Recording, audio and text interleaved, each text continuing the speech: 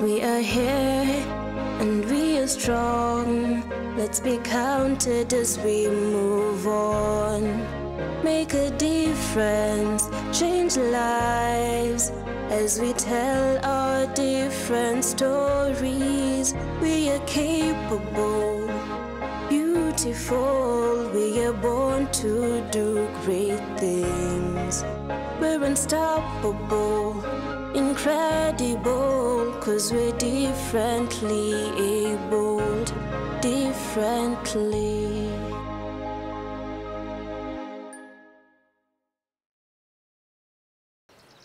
Hello ladies and gentlemen, and a warm welcome to Able Differently, where we take charge. I'm CG Moses. And I'm Jane Theuri. On today's episode, we feature some of the events that took place over the week. Karibuni. 'Cause we're differently abled, differently. A huge percentage of disabilities are caused by fire and other fire-related accidents. Safety Awareness Day was held recently at the Kenyatta National Hospital. Our team was there and compiled the following report for you. Take a look.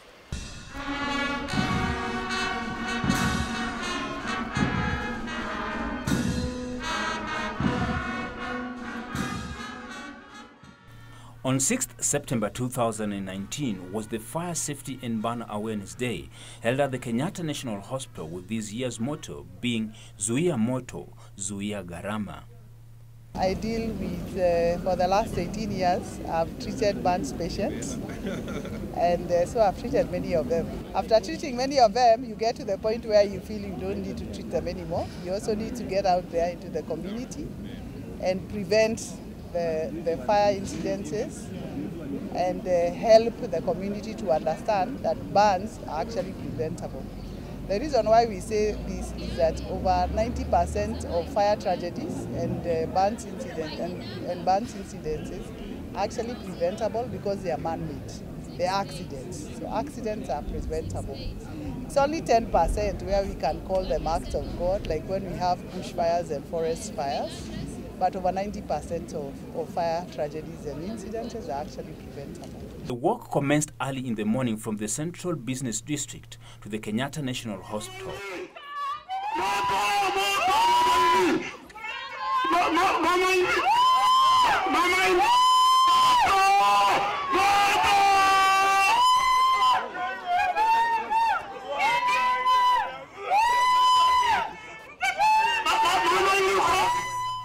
The event's goals and objectives was to create awareness to the public on fire safety measures. Once a week, we prepare for these events so that we can go out there to the public, to the media, to the communities. So on Monday, our week comprised of launching this, what we call the Kenya Fire Safety Manual, which most of the stakeholders that I've mentioned are party to. This was actually sponsored by the Kenya Red Cross, who is also one of our major stakeholders. They have been a big help, especially when we go out to reach out to the communities. So on Monday here at Kenyatta National Hospital, we launched this burns manual. On Tuesday and Wednesday, we went out to the community. On Tuesday, we are at Kibla at Sarangombe, and we were able to meet with the chief in that area and speak to the community there and teach them, the various stakeholders, through drama, through speeches, and all the experts that were there, including the county fire brigade, who were able to show them the fire engines and also to make an appeal to the public that about what they do and why the community should appreciate them and not throw stones at the fire engines. So this interaction with the community is very key for what we are doing, because it is the communities that have problems and they are the ones that we need to reach out to so that they know how to prevent the fires, what to do, how to use the stoves properly, and even how to maybe change from stoves to better cooking apparatus that maybe not be as harmful as the kerosene stove, how maybe to switch from candles and korobois to solar lightning agents that may be safer in the long run in the prevention of burns and fires. We had a chance to interview a burn survivor who narrated of her painful ordeal. The life was very difficult, but what I can say, it needs positivity, because when you are not positive, I don't know whether you will overcome all these circumstances. They are so difficult. Yeah, I had to accept and to move on the way I am. Right now I am disabled at the hands, but I thank God, at least in our family there is somebody surviving. Fire outbreaks can always be avoided if the right measures are taken. Our theme for this year was Kinga Jamii Kutokana na Madhara. About I'm also tempted to turn around so that you can see it on the back of my t-shirt. But that has been our theme this year. So we've been focusing a lot about how do you arrange your house. It may be small, because for us who are in the informal sectors, we may have a one-roomed area. And one of the advices we've been giving is you can even arrange your one-roomed house into a safe environment, especially by keeping the cooking area completely separate, maybe even barricaded, not cooking on ground level, putting your stove or your gas cooker on a raised platform, like on a table, so that it's away from children who are running in and out of the house, because we receive a lot of children. We receive over 40% of our burns victims are actually children that are admitted in this hospital. The other thing is that for us in hospitals, over 90% of the burns we see are actually do happen at home, inside houses and households. So that's why our focus this year has been primarily on the home, and therefore our theme this year has been Kinga Jamii Kutokana na Madhara ya Moto. And our motto is Zuia Moto, Zuia Gharama. 'Cause we're differently abled, differently. Let's take a short break and we'll be right back with more, so don't go too far. 'Cause we're differently abled, differently. Welcome back. Despite her condition, Helen Akonya is a mother who's determined to give the best to her 4 children. Take a look. As many in the disability circle continue to wallow in misery, Helen Akoya, a mother of 4, is ready to fight against all odds with an intention of standing out from the rest, excluding herself from the term disabled. She got her condition as a result of a headache she suffered from. Nilikuwa mgonjwa. Vile nilikuwa mgonjwa, nikaenda hospitalini, nikajikuta kwanza kichwa tu ndio ilianza kuniuma. Kichwa ikaniuma, nikajikuta hospitalini. Kujikuta hospitalini, naambiwa nimemaliza miezi 3 hapo hospitali. Sasa nikashangaa. Na kujikuta hivyo, nikajikuta siwezi tembea, siwezi amuka, hakuna kitu ninaweza kufanya. Hata kukula siwezi. Ikabidi nianze kukulishwa, vitu kama hizo. Kuuliza daktari akaniambia ya kwamba nilikuwa na meningitis, ndio nilikuwa ikanifanya hivyo. Na nikamuuliza kwa nini siwezi tembea, akasema kwa sababu ya hiyo meningitis. Kuanzia hapo wakaanza kunipeleka physiotherapy. Hivyo wakaanza kunipeleka physiotherapy, nikaanza mkono moja ikaanza kushika kitu, at least nikaanza kujikulisha mimi mwenyewe. Haya, hii ingine ikakataa. Sasa vile ilikataa na vile kuishi hospitalini sana, nikamwambia daktari tafadhali wanidischarge niende nyumbani. Kwenda nyumbani sasa nilikuwa hapo mwanzo nilikuwa nafanya na kazi na APDK, Association for the Physical Disabled of Kenya. Na walikuwa wanakuja kuniangalia kitu kama hizo. Kutoka hospitalini kukuwa na crutches, kukuwa na kitu naweza nilikuwa nasukumwa na wheelchair. Ikabidi sasa walete crutches nianze kujifunza kutembea nazo. Wakanifunza kutembea nazo. Kwanza walinileta ile trip. Na hiyo trip sasa ikanishinda. Walking frame pia nikatembea nayo, walikuwa wananifunza. So wakanidischarge nikakuja nyumbani. Helen feels that more still needs to be done for persons with disabilities, saying that there is an existing gap that needs to be filled. On a day-to-day life, she goes through so many challenges.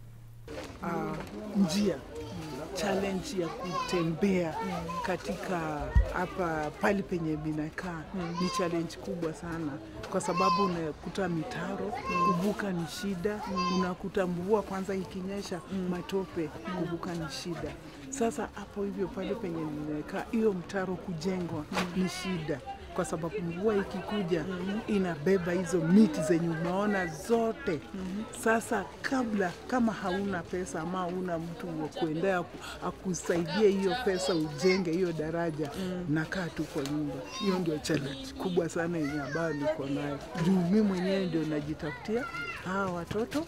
Huyo mtoto wa kwanza ni msichana ameolewa, kijana amemaliza form 4 na hana kazi. Mwingine ako form 3 next year ndiye anaenda form 4 na niko na huyu wa mwisho ako form 1. Sasa uje lazima nitafute. Na nikikaa hapo kwa nyumba siwezi. Wataweza kukula namna gani? Hiyo ni challenge niko nayo. Lazima unaona hiyo daraja lazima nitafute jinsi ya kupata pesa na kujenga ndio nipate kupita. In spite of the challenges she faces, she still has the morale to wake up every day. As a parting shot, this is what she had to say. Naweza sema government kile inaweza kufanya, kuna skills ambapo inaweza offer kushona, kufanya nini. Unaona hizo vitu ambapo nimejua ya kwamba niko hapa, wateja wangu wanaweza kuja, niweza kuwashonea nini, naweza kuwafanyia nini, kitu kama hiyo. Na ninaweza kutoa hapo nikilipa school fees ya watoto, naweza toa hapo watoto wakikula, kitu kama hiyo. Yeah. 'Cause we're differently abled, differently. The Kajiado Children's Center, in conjunction with other stakeholders, held an event on 10th September to create awareness about menstrual health hygiene and the rights of the girl child. The theme of the day was advancing the right of women and girls with disabilities. Today we are at AIC Kajiado Child Care Center to have a conversation with young girls with disabilities around menstrual health and hygiene. And this is under our Huwezo project, which is a 2-year project that focuses on increasing access to sexual and reproductive health for women and girls with disabilities in Kenya. According to the director of the center, it was started way back in 1979 by missionaries as a feeding center for the needy and persons with disabilities. Tumewapatia hiyo msingi ya preschool, sasa wanaenda pamoja na kusoma na kurudi hapa kama nyumbani. The same thing to the boys. Kisha baada ya primary wanajiunga na any high school, because by then watakuwa fully rehabilitated, wanaweza kujifulia nguo, wanaweza kujitunza, hata watajipeleka. Wengi hapa wanarudi wenyewe kutoka nyumbani, wakati wanaenda likizo wanarudi tu wenyewe because they are able. Kwa hiyo ndio kazi sisi tunafanya hapa. Treatment, rehabilitation and education are the 3 core values offered at the center, and as a result has bred some successful beneficiaries. I reported to this institution at the age of 5 years. That is when I was confronted by poliomyelitis. And ever since I stayed here through treatment, rehabilitation and education. I completed this institution in 1994 after class 8. I joined high school. Through their support, they supported me for my high school education and college education. I came back here and worked as an administrative secretary for a period of 6 years. Due to the cultural practices in Kajiado County, matters disability, especially those related to women, are not fully embraced. But thanks to the center, the girl child has been given room for integration and representation. Disabilities, bearing in mind that Kajiado is a semi-arid area, the area is mainly inhabited by the Maasai people of Kenya, and disability is not purely welcomed. Children with disabilities are hidden, and some are thrown to be eaten by wild animals. So when they come here, this is the best place to build yourself, to build your career, and to build your future life. Very little effort has been put in place in regards to menstrual hygiene for the able differently. Therefore, there is need for inclusivity on many fronts in order to make a difference in the society. I don't think there's a lot of inclusivity with regards to especially menstrual hygiene issues. There's a lot of exclusivity on many fronts when it comes to people who are able differently. But there's progress. I can say that every day, people like disability, with what Liz is doing, there's now, consensus and there's communication around it. And so we're finding people are ready to listen and asking themselves, how can they make a difference? Yeah. At the end of it all, the children not only parted with knowledge about the relevant matters, but also had something to smile about, as each received goodies from the organizers. 'Cause we're differently abled, differently. On today's episode, we're going to do things differently, where we are going to share tips on how to deal with different types of disability. And today, we focus on persons on a wheelchair. So tip number 1, do not push someone's wheelchair without their request. They might not need your assistance, given that they have mechanisms of being self-reliant. True. So please do not be offended if they are okay. And also, give them time, or rather give them that chance to ask you for that assistance. I couldn't agree more. Tip number 2, never sit on an armrest of someone's wheelchair, no matter how friendly they might be. I couldn't agree more on that, Moses. Let me tell you from my own personal experience, because at some point I used to use a wheelchair. The way someone would come and sit on your armrest, it feels like intrusion of your personal space. And at the end of the day, these armrests are like your daily couch, where you feel you're comfortable, you rest your body well. But when someone sits on this armrest, they end up getting teared off, So basically put, even if you're my friend, no matter how friendly we are to each other, kindly do not sit on a person's armrest. It's a It is no-go really zone, an right? intrusion of someone's space. True that. 'Cause we're differently abled, differently. Let's take a look at the UN Convention on the Rights of Persons with Disability. Article 6 of the UN Convention states that state parties recognize that women and girls with disabilities are subject to multiple discrimination, and in this regard shall take measures to ensure the full and equal enjoyment by them of all human rights and fundamental freedoms. Well, folks, that has been it for today's show. But before we wrap it up, Jane has something to tell us. Well, guys, it's been an amazing 6 years experience of working with Able Differently Show. We started off in 2013, and we've had an amazing team. We've worked effortlessly to make sure we deliver stories of persons with disability who've made it in life. So I'll be going abroad to pursue my master's. I look forward to coming back when Able Differently is much greater and higher than ever before. Wow, then congratulations Thank you, on that Moses. opportunity. Some of us hata tujaitoka nje. Woo, man. And I truly look forward to working with you once you come back. So, hey, all the best out there, eh? Well, for us, it is it. I've been your host, CG Moses. And me, Jane Theory. Kwaherini. That's bound to come. I have no words to say how happy we all are that something good is happening, is coming your way. We pray for you. We wish you the very best as you move forward, as you take this opportunity. Like I mentioned earlier, it will be something that you'll remember all your life, and that's how life should be. Ups and downs, days on up, and we all celebrate it with you. And of course, those awards that have come in those programs because of you, because you are the person who carries the program, the presenter carries the program. So we know wherever you are going, we wish you all the best, study hard, and we'll be waiting for you here. Congratulations and God bless.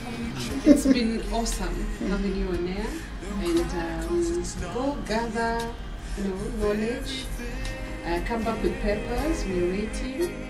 Thank you so much for this warm gesture.